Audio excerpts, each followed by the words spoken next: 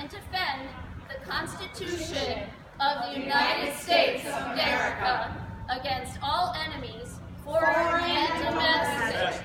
that I will bear true faith and allegiance to the same,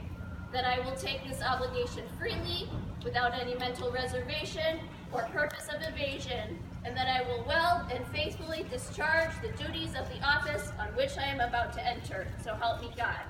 Let's do that again, just in case your memory needs refreshing. Us, not for that other guy. I do solemnly swear that I will support and defend the Constitution of the United States of America against all enemies, foreign and domestic, that I will bear true faith and allegiance to the same, that I take this obligation freely, without any mental reservation or purpose of evasion, and that I will well and